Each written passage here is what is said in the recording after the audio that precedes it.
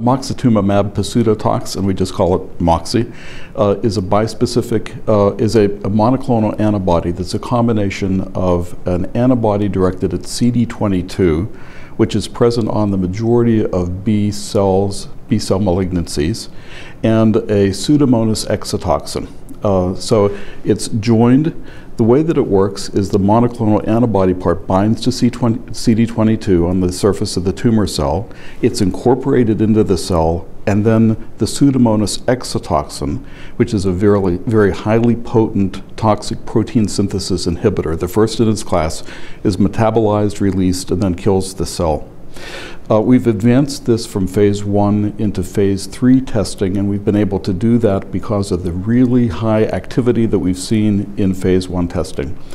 In hairy cell leukemia, which is a relatively uncommon but often fatal malignancy in older patients, in patients who had failed previous therapy and for whom there was no additional approved therapy or any therapy that would work, we've seen an over 90% response rate in patients who are going to receive the phase 3 dose.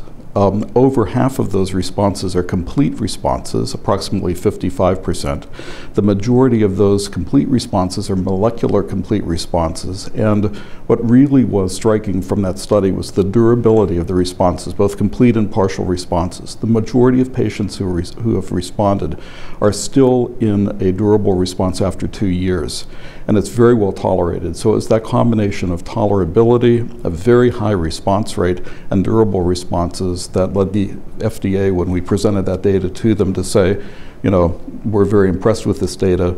Please proceed to phase 3, and we would love to help you get this drug to patients. So we're very, very excited by that.